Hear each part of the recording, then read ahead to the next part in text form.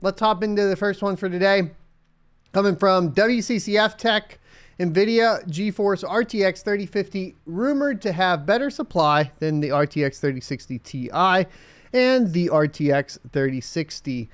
Here it is right here. Reports from Chinese board channels suggest that NVIDIA's upcoming GeForce RTX 3050 graphics card will have better supply than the RTX 3060 Ti and RTX 3060.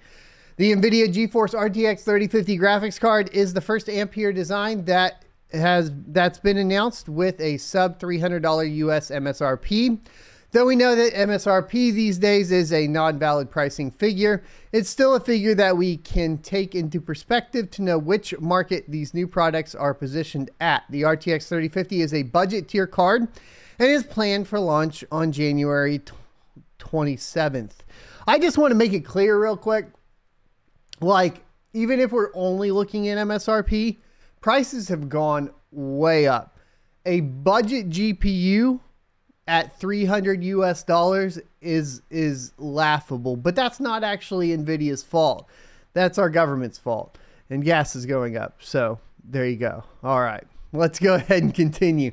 As per reports from board channels via video cards, it is reported that NVIDIA partners will have a huge supply of the GeForce RTX 3050 graphics card. Even bigger than both the RTX 3060 Ti and RTX 3060 combined. So that's awesome. We should get a whole bunch of them. It is not stated if the launch supply or the immediate after launch supply that will get the surplus of GPUs, but it's likely that since the card launches right in the midst of the Chinese New Year, most orders won't be fulfilled until at least 2 weeks after launch. So the surplus of stock could be a way to compensate for the Chinese New Year 2022 delay, offering a huge initial stock at launch and resuming that after the Chinese New Year. We will see how this pans out, but so far, none of the promises or rumors about availability and pricing being any better have worked in the favor of GPU manufacturers. Just like the RTX 3060, the RTX 3050 will be featuring the G106 GPU, but a cut down configuration. The card will feature 20 SM units and 2,560 CUDA cores with a TGP of 130 watts.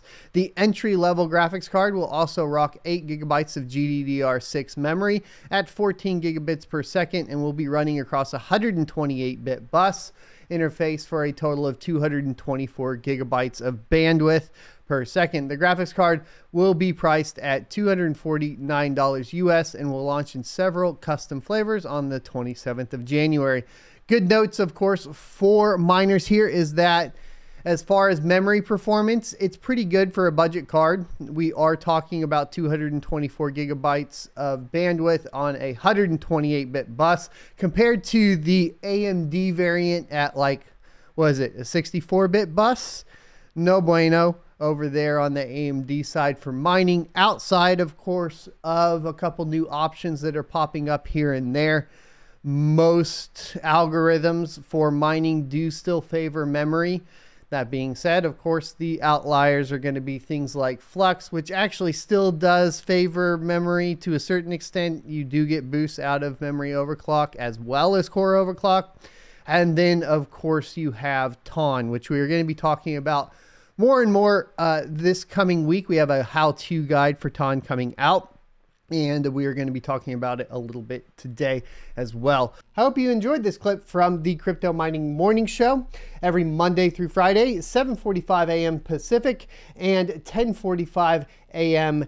Eastern Time. You can check out more clips here, or if you're interested in checking out the entire live show, you can check that out down here. Thanks for watching, and I'll see you next Tuesday.